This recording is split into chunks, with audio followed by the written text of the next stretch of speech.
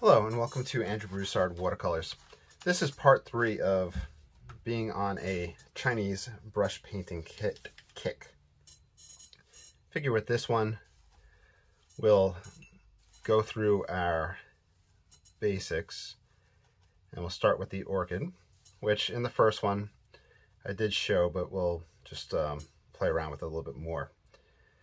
So taking my stiffer brush, which in,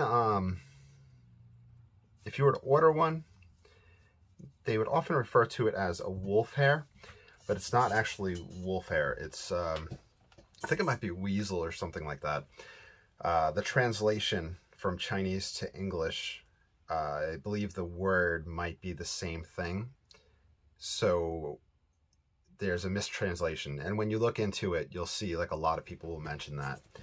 So with the orchid, from what I recall, and a lot of this is just kind of from memory, is you're going to come up and over. Your second stroke is going to cross with this one. I don't remember if you want to physically have them pass over or not. It's probably just a matter of aesthetics.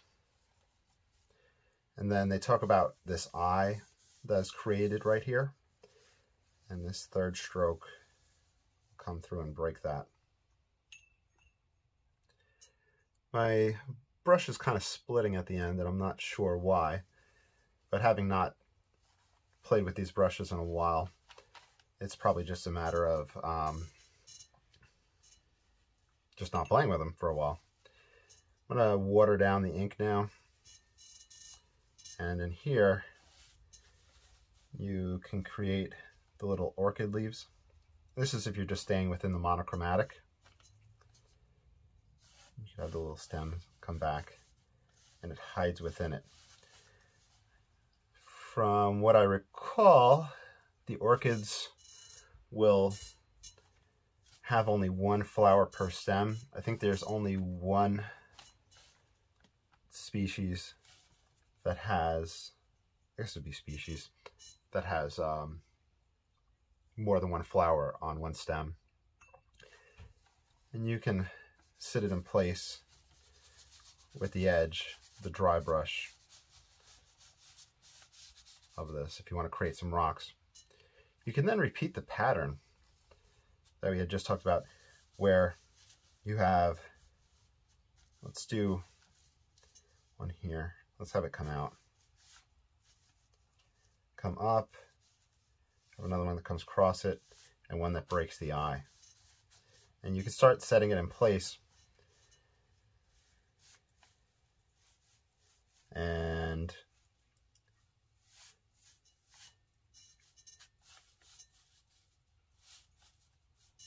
just having fun with it. With these,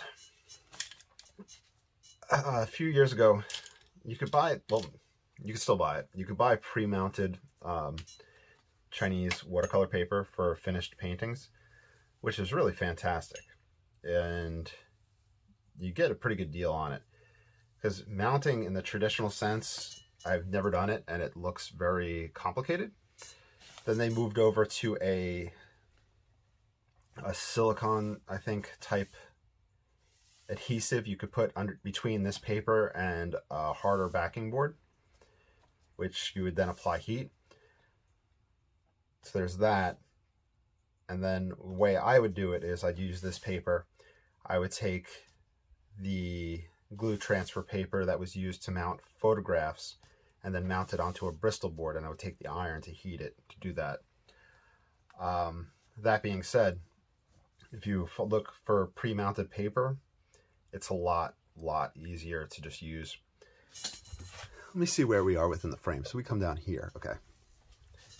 So, I had ordered these long scroll papers that were pre-mounted, and you can create just wonderful depth and scenes where, let's have our one come out, have our eye created, and come out. I'm just going to use this darker ink, and then I'll come back with lighter ink in a moment. And we can create a sense of depth in the Chinese sense.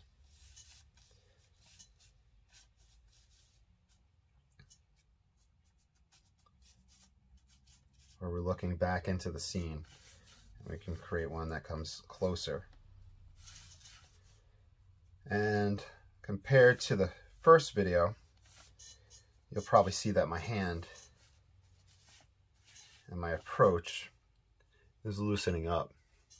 And my brush strokes are becoming better. We're having a lighter mix for our actual flowers and the stems.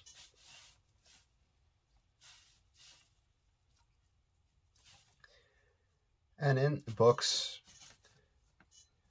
and online, they'll have different patterns that you can use for these flowers. 3 dots.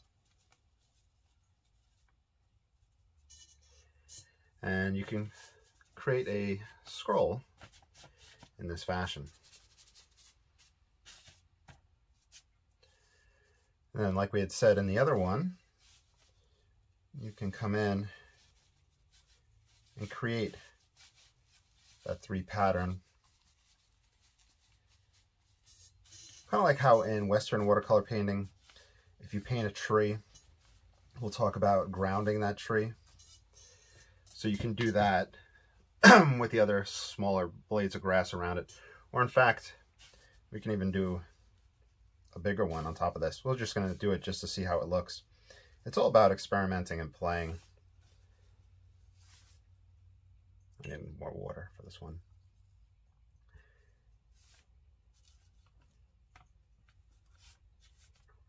So you can really have fun. And if you wanted to do butterflies, you can start putting those in.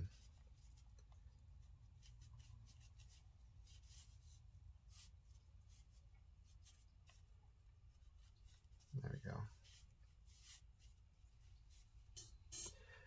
So it's a lot of playing around. I think I've said that quite a bit, and I apologize if I'm repeating myself.